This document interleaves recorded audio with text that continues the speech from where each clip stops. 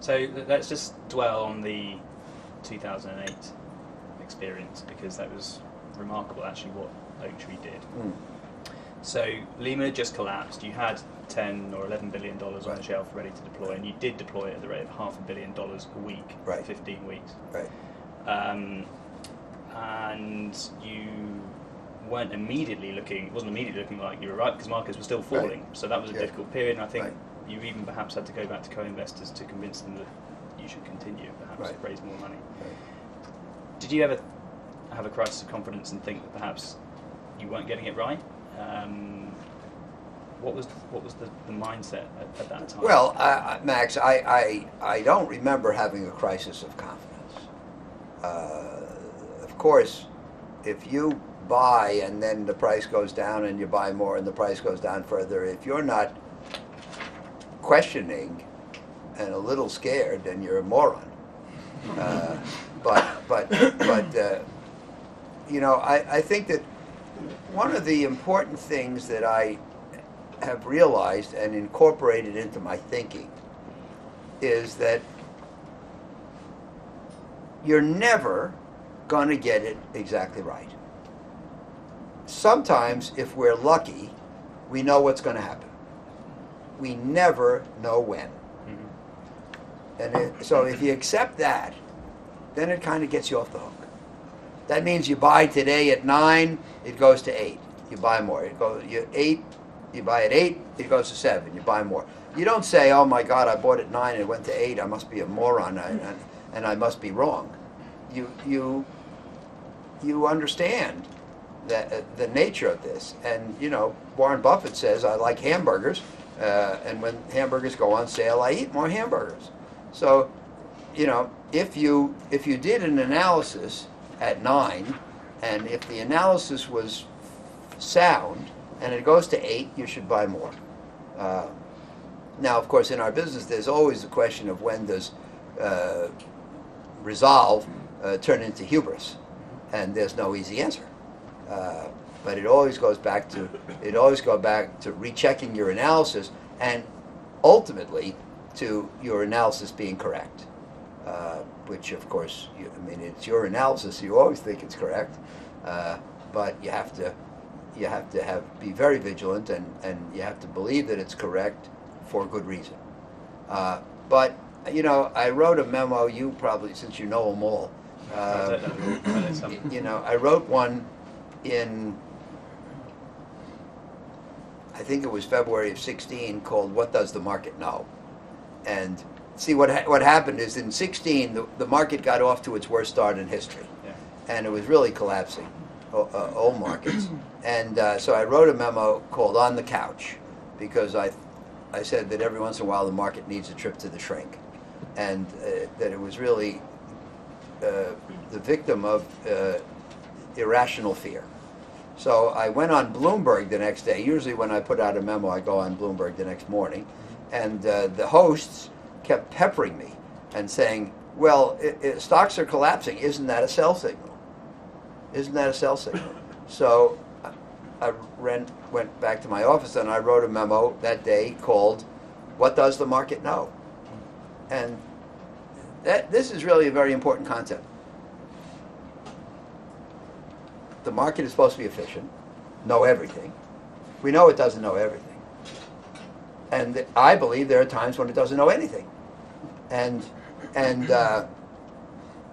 So you know, I said you can't let falling prices be a sell signal, because falling prices are the equivalent of investments being put on sale. How can they be a sell signal? If anything, they're a buy signal, etc. So I went through this whole business on that subject. And then I said, and you know what? However, when we, you know, bought high-yield bonds in 1990 when they were collapsing, and when we sold into the tech bubble in 99, and when we bought in the period you're describing, etc., I never want to give anybody the impression that we don't do it with trepidation. You know, you can have, if you have great advantages, you can have a strong intellect, and you can act on the basis of your intellectual analysis, and you can control your emotion. But that doesn't make you right. And there's always the possibility that you're wrong, and we must bear that in mind. And so, you know, and since we're only human, when we do these things, when we buy in October '08, it terrifies us. But if you think about it, buying at the low point has to terrify you. I guess there was a sense of, and I think you've said this, that having raised the money, seeing the valuations that you saw, it was a case of if not now, then when. Yeah. And Yeah. that Well, galvanized you. well, look, a couple days Lehman went bankrupt on the 15th, and as I recall, I put out a memo on something like the 18th or 19th entitled "What Now?" Or maybe it was "Now What?" But you know what I said in there. By the way, believe me, if you weren't there, it was impossible to figure out what was going to happen. It was impossible to prove that the financial system of the world either would or would not collapse. In general, we can't prove anything about the system in the future, and that's particularly true when we're going through an event that's never occurred before. So there was nothing intelligent to say about the future of the financial system at that time. So what made us buy? Well, number one, objectively speaking, the things we were buying were extremely low prices. We were buying the senior debt of companies that had been the subject of LBOs 1 or 2 years earlier. And we were buying the senior-most debt at prices where if the companies turned out to be worth a third or a quarter or a fifth of what these great buyout firms had paid a year earlier, we would have broken even. And we figured out, well, and you know who I'm talking about, but we said, well, sometimes, like when you go to buy a car and you negotiate with the car salesman, you know, you say, well, yeah, I probably could have gotten another 5% off, right? Do you negotiate car prices in this country? Okay, good. So sometimes you come away and you say, I probably could have gotten another 5% off. But did you ever say, well, I probably paid too high by a factor of 4? You know, I bought that car for $60,000. If I'd only negotiated a little, I probably could have paid 15.